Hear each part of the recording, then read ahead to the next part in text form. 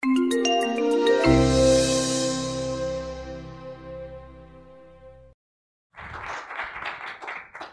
you. So my profession is kind of rare. I actually don't know anybody else who claimed to be a full-time inventor, that this is what they do for a living. And it is somewhat of a problem. And the reason is that when people ask me what I do, and I reply that I'm an inventor, they think that I'm inventing the reply. They don't really believe me. So often I would say that I'm working in computers or doing something. But I am a real-time inventor, and full-time inventor, and I'll talk about my inventions. So usually when I talk about inventions, I would talk about inventions that are of interest to the audience that I talk to. And in this audience, it would have been natural to talk about inventions that are related to software engineering or to testing. But as we're going to have a wider audience over the internet, I'll be talking about general inventions. So when I talk about general inventions, I gave talks about all sorts of topics. I gave talks about inventions that were related to blind people when I was talking to the right audience. I gave talks about inventions, and all of those are mine. Inventions that are related to psychology when I was giving a talk at my daughter's university. I gave a talk about augmented reality, inventions related to augmented reality, inventions related to dancing. 12 years ago, 20 years ago actually, I became an IBM Master Inventor, and I was asked to give a talk related to becoming a Master Inventor, and asked them what should my talk be about. And they said, well, you're the Master Inventor, you decide what your talk is about. So I gave a talk which was about what kind of patents you can brag about to other inventors. This time I will talk about patents that are related to sight. And I chose a number of topics here. So the first one is related to technology that I invented for helping blind people, and I explain how this came about.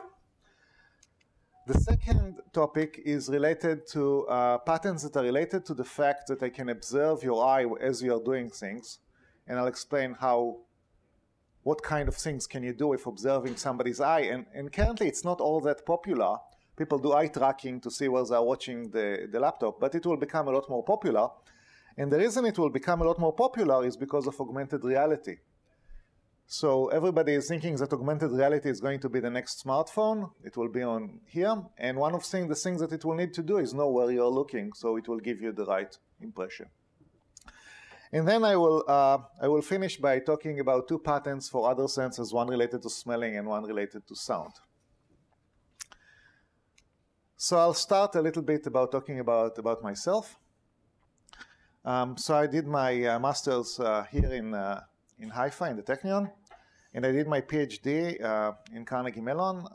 And one of my advisors was Herb Simon, who is sort of special because he has both the Turing Award and the Nobel Prize, and also the von Neumann Award and some other things. When I came back to Israel, I moved to IBM, and after a while, I became an IBM Master Inventor. And the Master Inventor in IBM, the job was, in addition to my patents, at the time I had 70 patents of my own, I would help other people invent. So people would come to me with ideas, either from IBM Haifa or from IBM in the world, anywhere related to software engineering, and I would help them make the ideas that they had a better idea. And at the time, I was sort of different than most other inventors in IBM. IBM does have quite a few master inventors, in the sense that I didn't invent mainly in my topic. I invented about half in my topic, which was software engineering, and half in totally random fields. So I had many patents that were not related in any way to my field of work. So I quit IBM in 2010, and the question is, what will I do next? And it was not clear. One option was to become a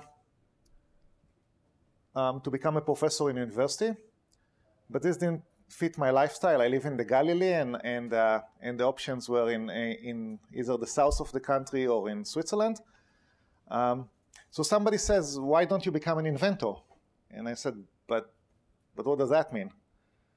And then he pointed me to a company, and this company actually bought 10 of my ideas before I invented them.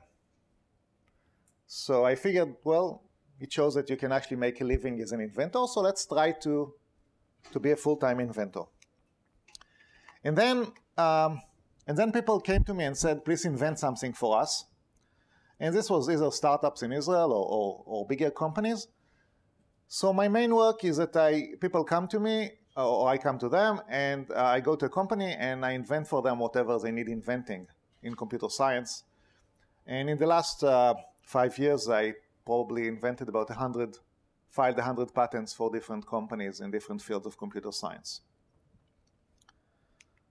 I sold about 60 ideas, and in this talk I will show you an example what it means to sell an idea and what it is. It's not a patent. I just tell somebody about an idea, and he buys the idea. It's not as much money as a patent, but it's about a monthly salary for an idea. I consult people on patent strategies, and sometimes people come to me and ask for an idea for which will be a startup later. So this example here, called ViaVision, is a startup that started based on a patent of mine. And it seems, to people who are not from the field, it seems that it's totally unfair. Because somebody would come to you, and eventually there'll be a startup. In this case, the startup exists, and it raised more than $10 million. And I get my share, which is like, say, $10,000, and I don't have any percentage. But the person I did it with, he worked on it 5 years as a CEO, which all of you know that that's kind of a lot of work. And I worked on it for 2 days. So there is a difference. As an inventor, you just do the front part. I also teach about inventing, and I teach about inventing mostly based on my mistakes, not based on the things that I do correctly. So you learn not to make mistakes. My first invention was the most valuable one. I invented a way to print invisibly, and that's related to sight. So it turns out that if you have something that size and you fill it with points, you make it black on a printed page, this is about 500,000 dots. That's to a printer by your printer. If you put a cloud of 1,000 dots there, just a cloud, and the dots are not next to each other, like you can see in the picture, the yellow dots there, it's basically invisible. It's not fully invisible, but it's fairly invisible, and you can write any information that you want, such as, for example, the name of the printer, anything, who printed it, and whatever it is. And the reason it became so valuable is that the US government asked all the print companies to do it on all the printers. So when you print something now, your printer spies on you. But not only does it spies on you, it uses exactly the same way to do it as written in my patent, so it's obvious that this is the way to do it. It took me a while to find it out because, after all, it is invisible printing. But we did find out, and I tried to make money out of it, but I made all sorts of mistakes based on the fact that it was my first patent. So when I invented it, I was a PhD student. The university decided that it has no value. And then, well, 15 years or 17 years later, I tried to make money. And as I said, the entire printing industry is using it. The patent, not the industry, the patent itself is considered worth quite a lot of money, had I known how to protect it. I didn't at the time. So if you're an inventor, you're most likely to lose money. And there is an inherent reason to that. It's really hard to do it correctly. But also, mentally, the problem is the following. So you're an inventor, and you're not like me because you didn't sell 300 patents. You probably did a bit less. So that's your patent, and you're thinking, well, it's my idea, so it's worth probably $1 billion, right? Because I'm so smart. But you do know that in order to make money, you have to spend a little money to make it work. So you put a $10,000 into, you give to the lawyer to write the patent. And then you give somebody $10,000 to make a business plan. And then you give somebody $20,000 to make a prototype. So you're $40,000 down, which you're not going to make. So most people actually lose money, and the US will every 2 or 3 years come up with a campaign telling inventors, be careful, you're going to lose money. Most of the people actually lose money there. So I think inventors need to learn how to do those things well. And I give a course. Actually, this is the first time I will announce it. In a month, I'll give a 6-meeting course here in Haifa, which I do as a volunteering work mainly for the Arab sector. But if people are interested in a Friday course, this will be the course. Okay, so we talked about my background, and now we'll start talking about patents. And this story started when I left IBM. So I was a master inventor in IBM, which meant that, unlike most people, any ideas that I had would belong to IBM. So it's not just ideas in my field. And I had ideas in many fields. And when I left IBM, I decided I want to invent something that IBM cannot say in any way that it's related to IBM. So I set myself a task. This week, I'm going to invent something that is not related to my work in any way. So I figure I'm going to do it in one of my 2 hobbies. One of my hobbies is understanding Judaism. And I couldn't figure out anything that has to do with it that I could get a patent on. And the second hobby is that I like dancing. So I figured, okay, so let's do patents that is inspired by dancing. And then I thought, what is it that I know how to do as a dancer? So in dancing, the kind of dance that I do, social dancing, tango, for example, you have 2 roles. You have the role of leading, and you have the role of following. And I do the role of leading, which means that even though I'm not such a great dancer, I can tell the follower where to put her legs fairly accurately, without using any force. If you use force, it means you're a really bad dancer. I'm not that bad. So I thought, okay, so why is this useful? And then I said, where do you need leading? And another place where you need leading is for blind people. And why do you need leading for blind people? Because they need to get from place to place. And there are 2 techniques to get a blind person from one place to the other. One of them is the cane. Basically, he learns about the environment. He goes like that. He figures out where he is and what to do. And the other one is the dog, which basically takes you there. And both techniques are 100 years old. And those dogs are extremely clever. I mean, like, really clever. For example, before they're being trained, you want to test them for being clever. So one of the tests is the dog is in the kennel with the other dogs, and somebody would come and give treats to the dogs. But he would give treats only to the dogs that don't ask for it. So if a dog wants a treat, he has to observe what's going on and figure out that if he wants to get the treat, he has to stay quiet and not ask for it. Think about how many of your 4-year-olds will be able to pass this test. Okay, so those dogs are smart, but they're still dogs. Which means that one of the things that they can't do is they don't know how to read a map. They can't use a GPS. And you can't tell them, take me to a specific place. You can tell them, take me to the supermarket, because they've been told where the supermarket is, or tell me to Chaim if I know Chaim.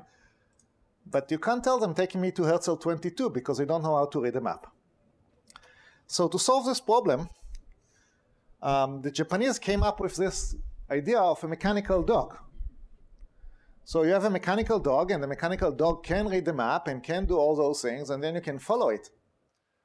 Now, as an inventor, when you look at something, you don't ask why is this clever, you ask why is this stupid, because you want to find the next solution. And what's the problem with this idea? Why this idea makes no sense whatsoever for me? The problem is that first, it's really expensive, and the second thing is that the blind person actually does know how to walk. You don't need it to be told. You just need to give him instruction of how to walk. This is where dancing comes in. I know how to give instructions to people. So we did the dancing. We do the instruction on the belt based on the idea of tango that will help you lead. As I was doing it, I was thinking one of the things that you do lead. It's really easy to lead is a large step. So you want, instead of a regular step, do a large step now. And I went to the place where they train dogs, and I said, you should teach the dogs to lead a large step. Why is it useful to lead a large step? Because if we see something small on the floor, we go above it. We don't go around it. And with blind people, they teach them how to go around it. But since they knew why I was there, they ignored me and said I was trying to teach the dog how to dance. But I still think the dogs would be easily able to learn that.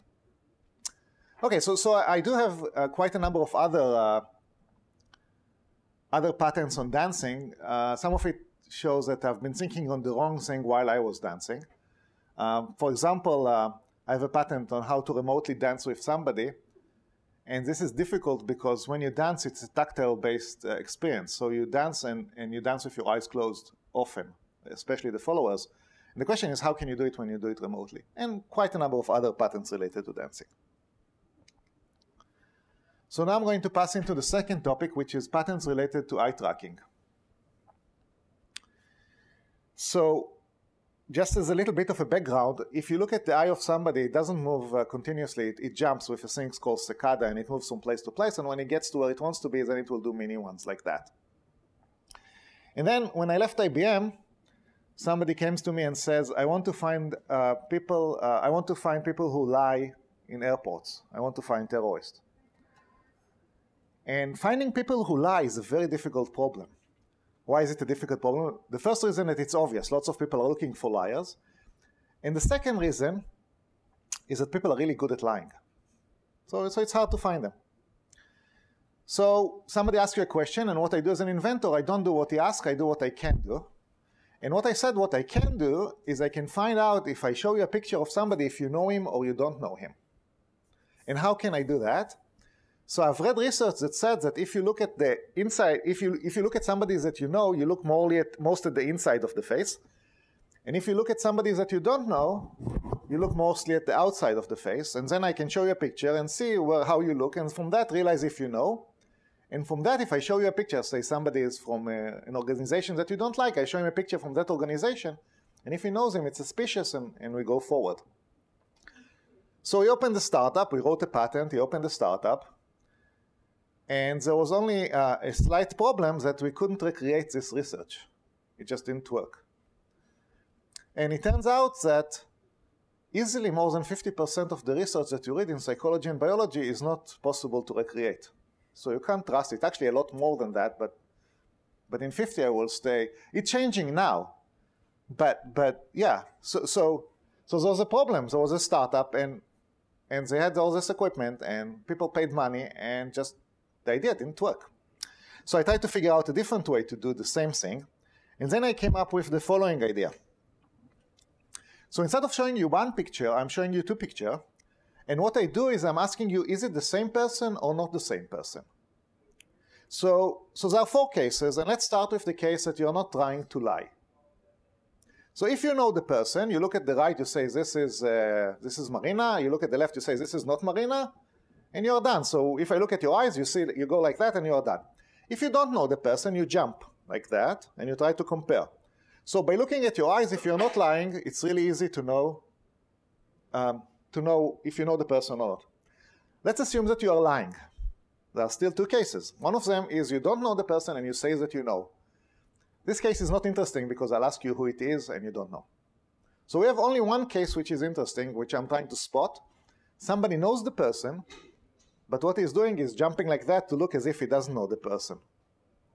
It turns out that you are not trained in controlling your eyes well enough, and we can tell easily the patterns between people who know the person and don't know the person when they jump. So this technique actually does work for knowing if you do know a person or don't know a person. I assume you recognize one of them. The second one you don't recognize in the pictures that you see. The second example. So one of the things that is becoming very common is remote learning. You take a course in Coursera or one of those classes, and you take it remotely. And then, if you want to get a certificate that you took the course, you also get tested remotely. So how do I validate that you are the one who did the test? Because you're doing it at home. You can cheat. So what I do is I will take a camera, say the camera of your computer, it does make a difference, or put a camera there, and then I can see that it is you who's taking the test. So you're sitting there, but how do I know that you're thinking about the solution? It could be that somebody is there in your room and he's telling you what to write or how to reply. How do I know that you're not cheating? So what MIT did is that they put a camera on you're supposed to put a camera on your tablet and it moves around and look around the room to see if there's somebody else there. But of course, it's your room. You could split the image, you could hide under the table. It's not going to work. So what I want to know is I want to know if you're the one thinking about the solution. Not if you're the one just writing. I want to know, writing, yes, we checked. But how do I know that you're the one thinking about the solution? So what I do is the following. I track your eyes, because we're talking about eye tracking now, right? I track your eyes, and then I have a pattern of how your eyes moved. Now I take, say, 300 people who replied and they knew the solution, and I take 300 people who replied and didn't know the solution, and I look at their eye tracking data. And the question is, if I can classify them, so the people, I can tell them apart, then if you look at it and your eyes are like the people who actually answered it correctly, then I'm saying fine. If they are not, I don't know that you are cheating. It could be that your eyes are moving in a different way. So for example, there are people who have nystagmus, their eyes just jump randomly, and I don't know what they think. So what I do is I'm saying, if you don't qualify as a person who I know that thought about the reply himself, then I will send it to somebody else. I will send you to be examined in a place where somebody watches you. Now, this is an example of a patent that I couldn't have filed 10 years ago. Because what does the patent say? The patents say, well, we do this, I explain it, and then this magic of deep learning happens. I didn't specify the algorithm. I specified that I'm going to classify. This was just not possible 10 years ago, to say just do it. You'd have to specify how you do it. But now you can say, I classify it. So if you have deep learning, you can have patents that are using deep learning, and they're using it to say, now the magic happens. If it's an obvious thing that deep learning would do, like in this example, if it's an obvious thing that a deep learning would do, then it's not a patent. For example, if you say, I give all the data about apartments, and then I want the deep learning to tell me how much the apartment would cost. That's sort of an obvious thing that deep learning would do, would classify. So that's not a patent. But if you use it in something in a way that is not obvious, you can now use deep learning in a different way. But you have to show that it works. Yeah. So you have a meeting with friends tomorrow.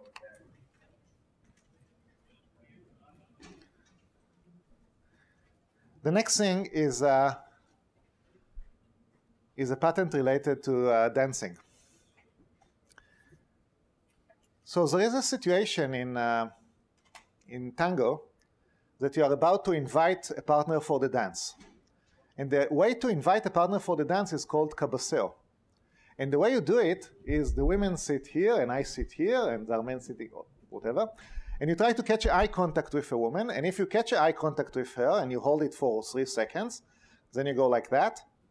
And if she goes like that, then you invited her, and then you walk to her place.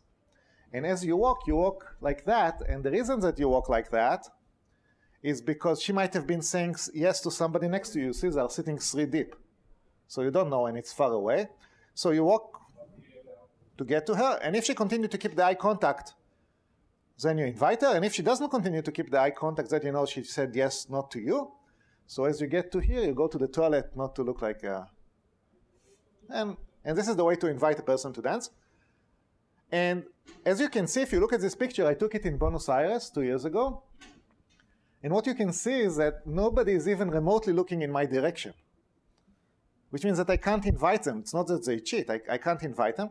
And the reason they're not looking in my direction is they put me in the place of the new people coming to town, and so everybody ignores us.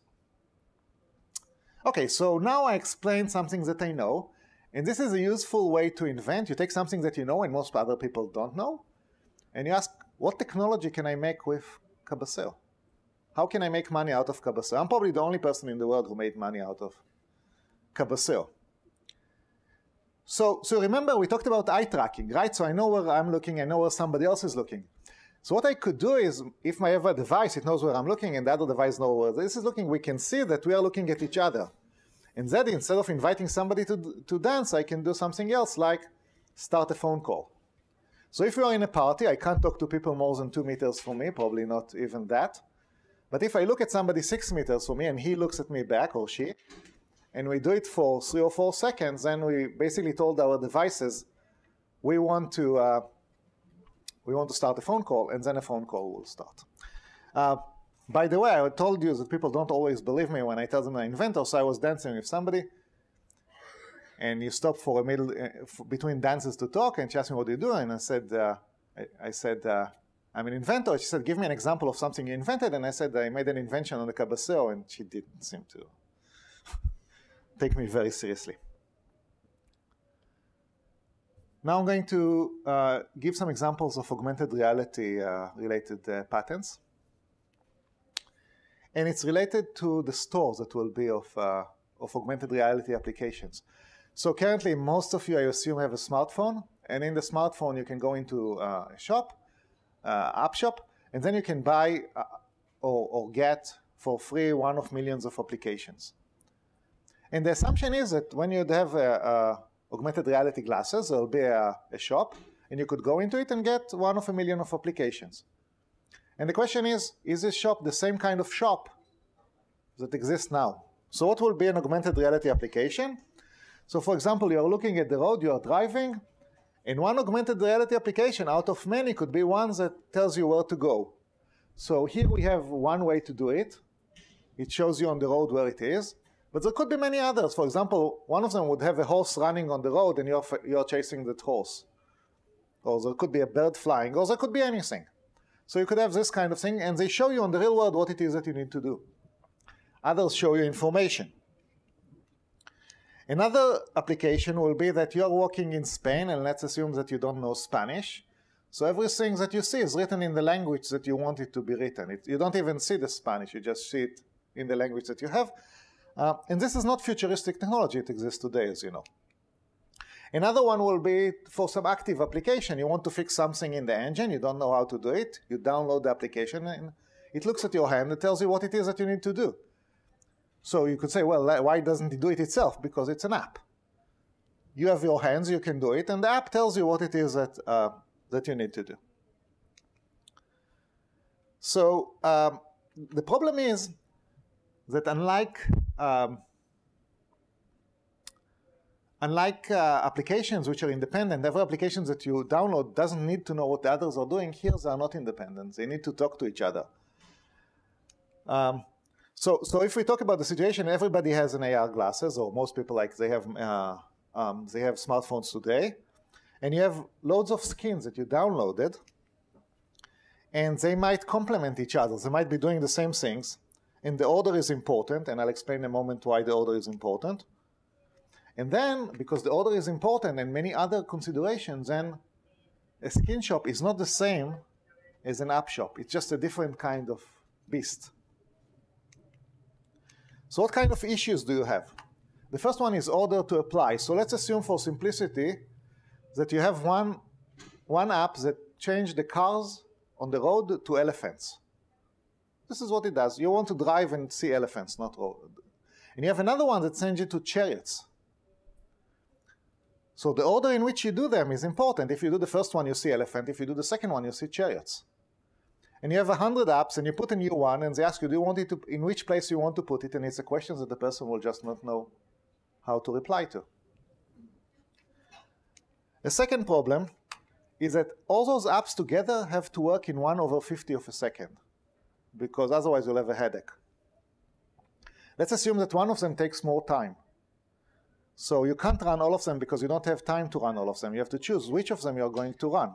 And all of them you want to run, but you can't run all of them together. You might want to run them efficiently. So if there is an app that changes cats to dogs, it takes a lot of time to look at the image and see if it has cats in it. So maybe the first thing that you do is you see an image and you register all the objects in it, and you actually apply the app only if there is a cat there. Otherwise, you don't. It asks if there is a cat. It doesn't look for cats. And then you give it the area of the cat, and it changes it to dogs. You don't do other things. So you can do it a lot more efficiently if you do it this way. Some of the apps will have bugs in them. So how do we debug them? That's my field, so I usually talk a lot more about it. And what about, can non-programmers write apps? So what about if you want to write an app that changes the color of the shirt to yellow? Do you need to be a programmer, or just say change the color to the shirt to yellow and I have an app? So I thought about this problem, and I'm an inventor. I figured out 8 patents that solve and design how an app shop look like. And it sort of seems strange because many companies, including yours, put billions of dollars into augmented reality, but they seem to put them into the device and not into how those apps would work. I sold 4 of them. And when I'm saying I sold 4 of them, I mean I just described the ideas and how it would work, And a bit later, I will show what it means to have a patent. So that's 3 or 4 pages per idea, and then somebody decides if he wants to buy it, he will make a patent out of it later. So they are not mine, all those patents. So the next question is, let's assume that augmented reality exists. And by exist, I mean that the augmented reality is so good that you don't know if I'm standing here and giving you a lecture. It might be in your glasses. You can't tell the difference. So can you drive without it? And the problem is that some of the applications are what's called killer apps. You'll need them. You'll need the information. You'll need the navigation. So you can't drive without it. And the assumption, if enough people have it, the assumption is that other people have it. So there might not be a sign on the road, because that's not nice to the road. The sign will be in your glasses. So you need to drive with your glasses on, working. But can you drive with your glasses on, working? Is it safe to drive with the glasses on, working? So you can't drive with it off, but maybe you can't drive with it on as well. And what can be the problem? What if the apps are malicious? Some of the apps are against you. So for example, there is an app that what it does all the things it's supposed to do, but it also erases kids in your street. So you're driving, and this app, you will not see kids in your street running, and you hit them.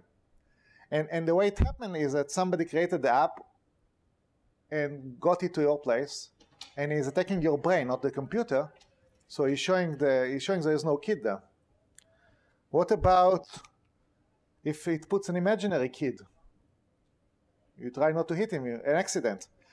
What about just a bug? You know, sometimes you probably know that bugs can happen in software. You've heard about this concept. What happens if you have an application that what it does, it changed the road to grass. This is what it does. And there's a mistake. There's a pothole in the road, and it covered it with grass, so you don't see the pothole. Okay, so we have a bad situation where we can't drive with those things on, and we can't drive with them off. So what do we do? How do you protect yourself? And those questions are really important to me as an inventor. And the reasons are really important to me as an inventor, because if I can solve them, then somebody will pay me money.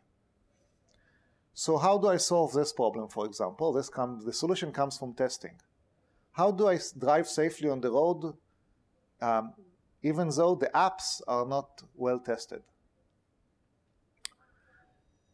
So what I do is I use something called the reference model. And I take a driving software, like the one your company is doing, and I run it on 2 different scenarios. One of them is on the world as it is, and the second one is on the world as I see it, as after all the apps. And I see if they drive the same or not drive the same. So for example, let's assume there's an app, and what it does is it erases a kid, but the kid that it erased is on the sidewalk. It's not related to the way I'm driving. So those 2 will drive in the same way. There'll be no difference. But if it erases the kids that I'm about to run into, one of them will go straight and the other one will go like that. And if they don't agree, I actually prefer to drive in the real world. So if they don't agree with each other, what I will do is I will just remove all the augmentations, and the device protects me by removing all the augmentation if due to the augmentation my driving becomes different. The next one was popular mainly with sports fans. The next patent. So it's a common phenomena for mainly the male of our species to watch sport on TV and to loudly give instructions to the players. The problem is that the players usually ignore your instructions, which are amazing, and you want to have some feedback. So what you could do, in theory, is that when you want to give an instruction in the game to the player, you split the game into 2. And so far, I didn't do anything interesting except that I have the game twice. But what I do next is that when I want to give an instruction to the player, the one on the right, for example, I will change to a computer game that started exactly the same position as the real game. So we have a computer game. It looks sort of like the real game. I mean, Messi is in the same position, the ball is in the same position, the referee, everything is in the same position. But in the computer game, I can start giving instruction to the players because it's a computer game. So I give instructions, and after 30 seconds, the two games don't match with each other, so I continue to watch the real game. And in the end, I can ask which Messi is smarter, mine or the real one. So when I gave this, when I was being interviewed in Buenos Aires to a paper, the title was Shmuel Ur, the Israeli scientist who can control the movement of Lionel Messi. I thought it would be a good title for a paper. This patent is again an example of me telling you a story which has nothing to do with the way I invented it. Because I wasn't thinking, I don't tell people what to do on TV.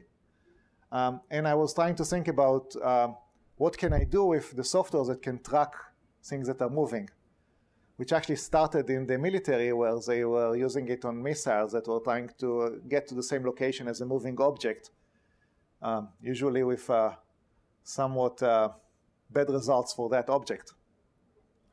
And now they moved it to TV, and they moved it to sports, and they do all sorts of things, and I figured out what is it they can do with it, and that's an example of a patent. Now, to make it a patent, you have to make an explanation that somebody from the field could say, I can make it. So to make this thing working, there are a number of stages here, and all of them are pretty obvious. You need to split the screen into two. That's obvious. You need to know where all the players are. You know that because when one of them leaves the game and you're watching games, they tell you he ran 5.76 kilometers, and they were not watching him all the time. Software actually calculates, so they know wherever all the people all the time.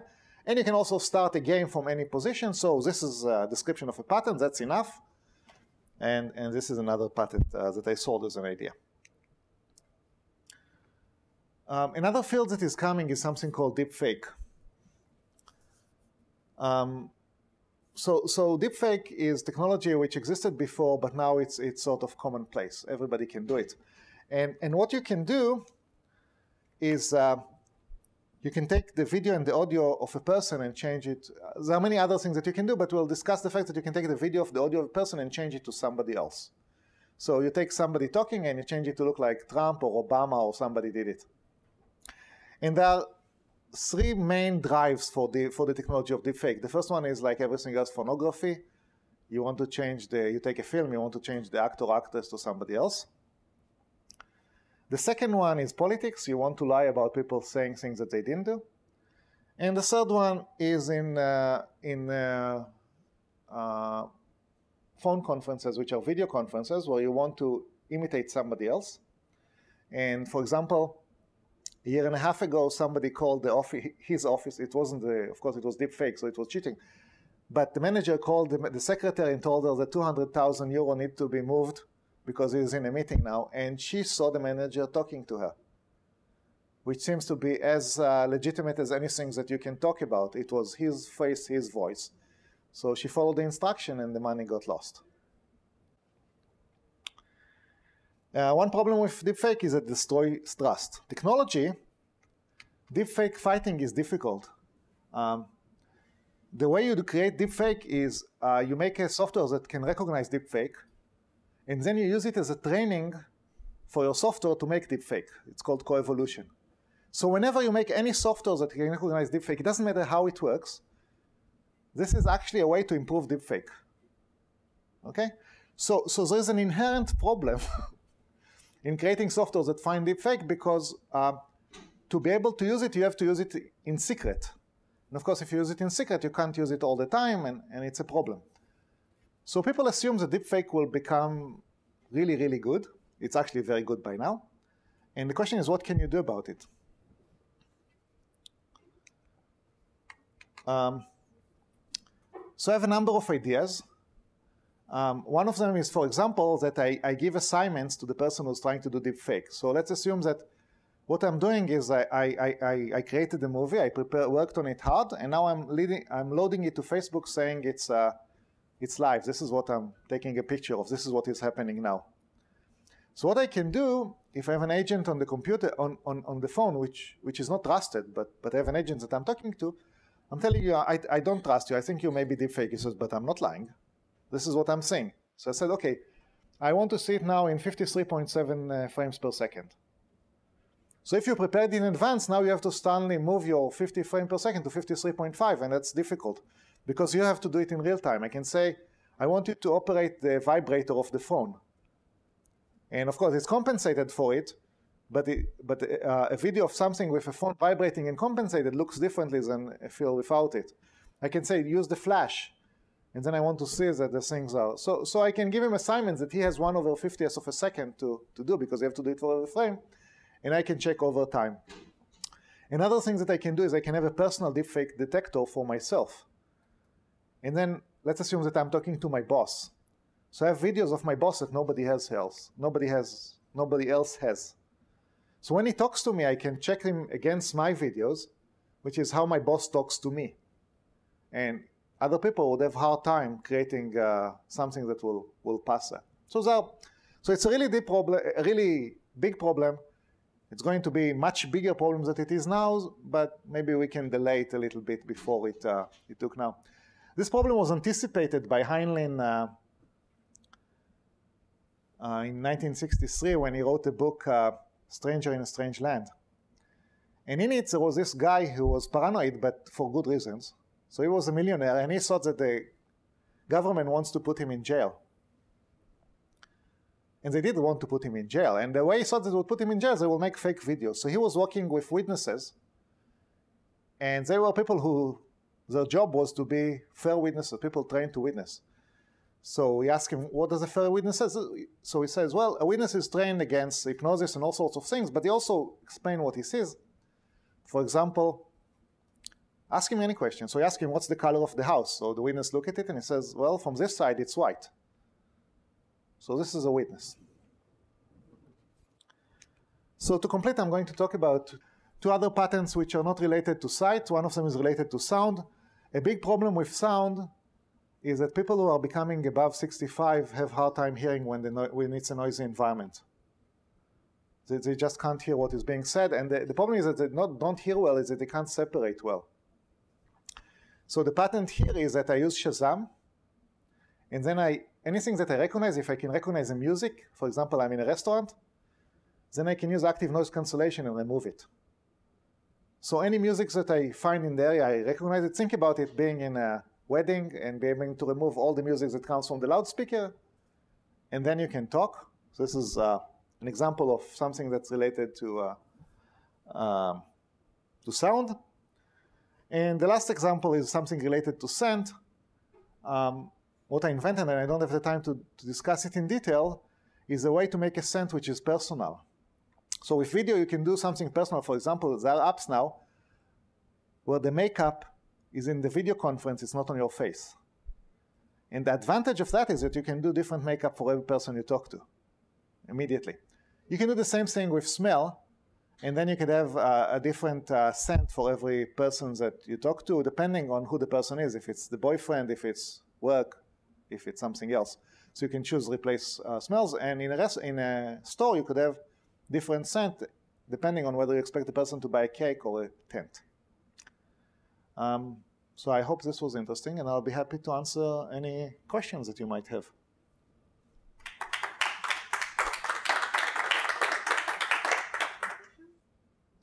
So actually I have two questions. The first is, can you elaborate about, you said that you made a mistake but not protecting the invisible printing. So can you elaborate? And the second is more open-ended. It seems to me and to many others in the software industry that software patterns have, let's say, there are two-edged swords, and they also inhibit innovation instead of promoting. Can you talk more about it? For sure. So, so to answer the first one, I will not answer it directly, but I will reply as to why most people who write patents don't know how to do it. So most of the patents that are written, more than 80% of them cannot be used even if somebody infringes you. And the reason is the following. So all of you people here, I assume, are programming. And let's assume that you never execute your programs. You just check that the compiler passes them. What is the likelihood that your program would work? It's not, right? So a patent lawyer, a patent attorney is the one that you go to write your patent. What he knows is how to get the patent granted, which means he knows how to pass through a single person working for a single day who earns $70,000 a year, who has 10 hours to try to check why not to give you a patent. Once the patent is granted, if you want to use it, you'll have to go to court. And that's $4 million per side, and the lawyers on the other side are really good. So it turns out that it's really relatively easy to write patents which get granted but cannot be used in court. And there are many, many ways to make mistakes, and I will not go into it because it's a bit technical. I'll be happy to answer over lunch. It's much harder to write a patent that is useful than to write a patent which is not useful. About software patents. So the idea of the patent system is that I get 20 years of exclusivity for telling you something that was useful to you. Many of the software patents are not useful to you in the sense that you also invented them yourself. You didn't use my invention. In which case, the theory says that I shouldn't have gotten a patent on it to begin with. But let's take the patents that I showed on how to do remote examination. I showed an idea by which I can test you at home and see that you are the ones that are doing it. I think this is a useful idea in the sense that if somebody wants to use it, he learned from me how to do it, and then I should get paid. So it's not really related to the question of software or not. It's related to the question of, was the invention something that you can be proud of, something that is interesting? And that's related to the patent office. So when I make patents, I try to make patents which I can stand behind, which I can say those are patents that have been useful. And indeed, it's very common that there are patents which are created, easily created for fighting against other people. And one of the suggestions to how to fix the system was that the patent will not work against you if you can show that you didn't know about it and you independently invented the patents. But it's not specific to software. It's not only to software. The issue is economic. In the chemical industry, they will just not be able to work without patents. So the economics are such that in software you want to possibly make it a bigger inventing step necessary. But it's hard to argue about what is obvious or not in retrospect.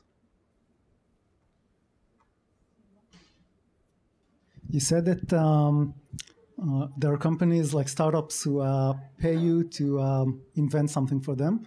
So is it like, I guess it's not for invent something to fix this given problem, but rather invent something so that we can expand on? Is this the case? What's the economics here? Right. So it seems like a really strange idea. The people have a startup, they know what they are doing. Why do they invite me to invent? So sometimes they want me to improve whatever it is that they are doing. So a startup asks me to invent new ways to talk on the phone. Okay, so I do that. Sometimes they ask me to invent. Startups are really focused on the near present, but they are evaluated according to the story that they tell. So what they will do in the future if the near present would actually work. So if I invent for them a new market and a new story to tell, and this story is not only a patent, but something they actually tell the investors, not as a patent, but as a story, then I did something useful for them. So all those things exist. Thank you so much for coming to us.